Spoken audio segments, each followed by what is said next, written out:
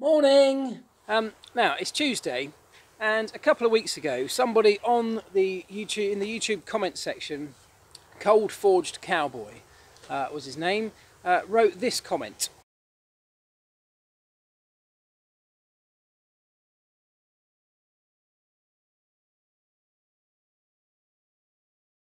And the bit I really liked about it was when he said you should do a weekly video around electric technology, and you could call it Electric Tuesday. Welcome to Electric Tuesdays. So Electric Tuesdays are going to be a thing now. Kind of got Q&A Monday, we're going to have Electric Tuesdays. Wednesday kind of tends to be the preview to a race that's coming up that weekend.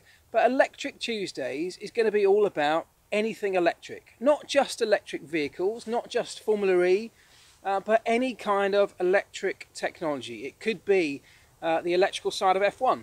It could be the ERS components on a Formula 1 car, perhaps explainers of how they work, bits of news that might involve any kinds of electric technology.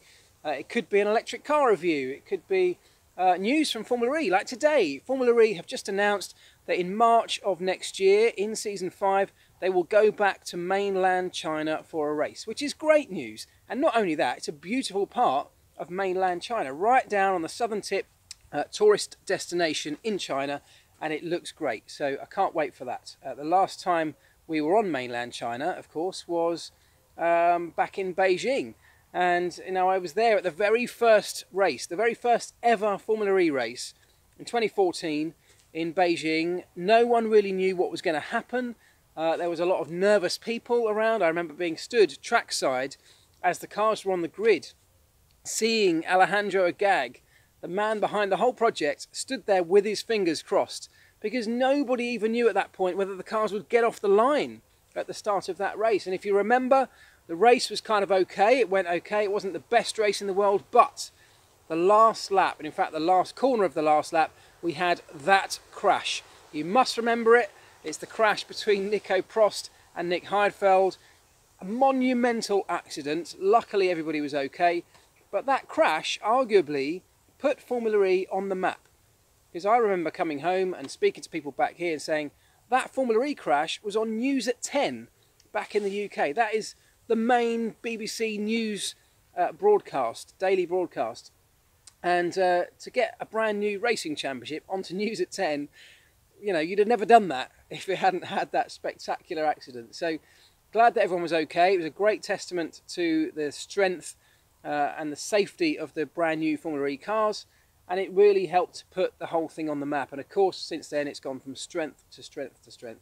And the fact that we're going back to mainland China next year is great, because China is the biggest electric vehicle market in the entire world. It's certainly an absolute hotbed for electric vehicle technology. Lots of cars being produced there, lots of components for cars being produced there as well. So it's a really strong, really great market for Formula E. So that is great news. So there could be more of that on Electric Tuesdays. There could be things like the electric skateboard.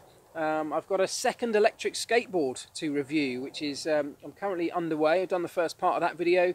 You will see the review of that video in the coming weeks.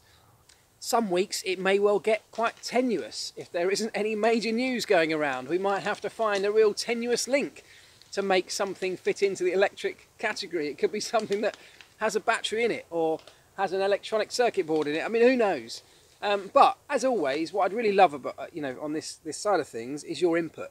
So if you spot something in the news that's worthy of review or worthy of explanation, if there's something that you'd like explained, some kind of technology that you don't fully understand or that you've heard a rumour about and you want me to look into it further, I'm quite happy to do that.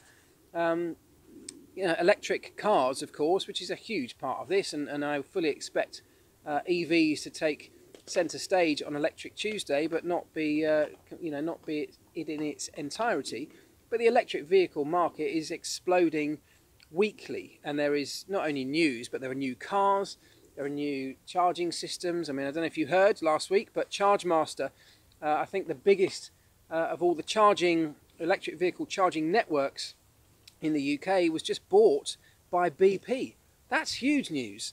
BP, the petrol stations, have just bought Chargemaster for a huge amount of money, and it's quite a smart move. They are looking to start putting electric vehicle charge points in their service stations, and these are going to be high-powered, fast charging network of stations.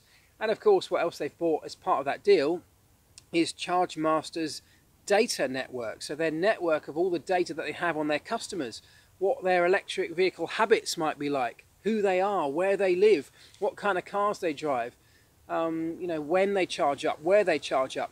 Absolutely valuable information that they've bought alongside the actual technology of the chargers that are around the country at the moment and ones that will be coming in the future. So, I mean, there's going to be loads of electric news, whether it's electric vehicles or electric technology or anything else. But please do let me know what you'd like explained. If you want to link it back to Formula One, of course, as I say, absolutely do that. If you want to link it to some other type of motorsport, whether it's WEC, whether it's the new Electric World Rallycross Championship, whether it's the new Electric GT Championship, whatever it might be, of course, Formula E, whatever it is, drop me a line, let me know what you'd like to know a bit more about. But welcome, as I say, to Electric Tuesdays.